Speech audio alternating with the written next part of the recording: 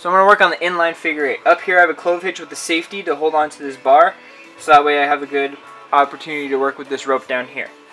So I'm going to take this rope, I'm going to turn it into a loop. So you got a nice loop down here.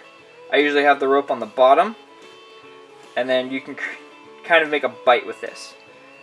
And so when you're creating the inline figure eight, whatever direction you want the 8 to face, you need to tie on the opposite rope. So if you want the 8 to face this way, you have to tie it on this part of the rope. If you want it to face that way, you got to tie it on this part of the rope.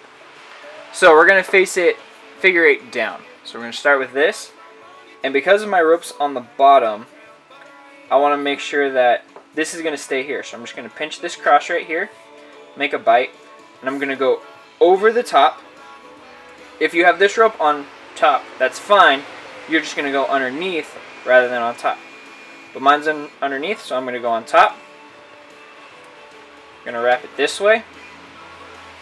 I'm going to take this end and stuff it in there. Then I have my inline figure eight, or what's also known as a trucker's hitch. But here we have the inline figure eight. Now you can just pull this, you can tighten it down, and that's your inline figure eight. Part of our test is being able to tie figure eight in both directions. So you have one facing this way, and then you can throw that up there.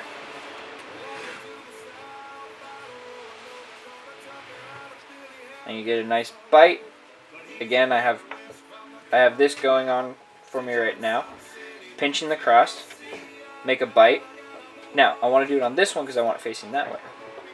So I'm just going to turn it underneath, go around, and through the bottom. And now I've made two figure eights going opposite ways.